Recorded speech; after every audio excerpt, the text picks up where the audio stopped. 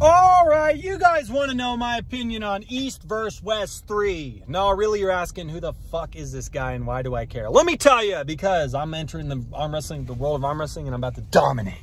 So guess what? East versus West 3 was a great event, other than the fact that the live stream fucked up and lagged right after the fucking first match with, what's his name? I can't even remember anything. Who was the first match? Boom, first match, Michael Todd. Nope, that's the first match that came back. Fucking goddamn Derek Smith, dude. I popped the live stream on. Derek Smith gets up there and gets his ass whooped. Fucking disappointing as all hell, especially the fact that he's towering over this other guy. Shows you that arm wrestling is a very unique sport, ladies and gentlemen, and you never know who's going to win just by looking at the person. It's insane.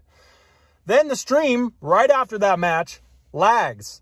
And I was sitting there ripping my hair out for fucking 17 years trying to get the stream to go back on until the point where I got so mad that I passed out and fell asleep. Then woke back up at around 1:30 in the afternoon and fucking picked my phone up, and then boom, I see Michael Todd ready to rip at fucking first round. And I'm like, holy shit. How many matches did I miss? Turns out I didn't miss any. I fell asleep and woke back up the second that the stream decided to resume. So I don't know how many matches people miss in general, but I know that the stream lagged out right after Derek Smith and came back right at Monster Michael Todd. So we watched the matches. Monster Michael Todd almost fucking had it. There was so many 3-2 matches. It was insane. There were so many matches where we almost fucking had the win and then we lost it. Like Michael Todd almost had the win on that third fucking round and almost, actually, I can't even remember how that one actually went. It was fucking John Brzenk.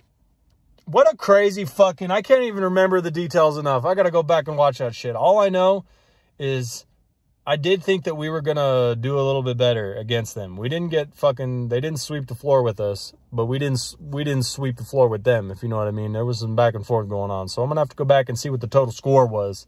But nonetheless, I'm very surprised that Derek Smith lost.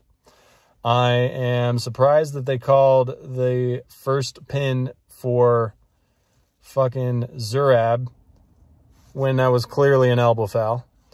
And I'm surprised that Michael Todd lost, to be honest with you. I thought he was going to fucking have that. That press that he got into to combat that King's move and really just sit there and hold that shit until he had the moment to... That was amazing.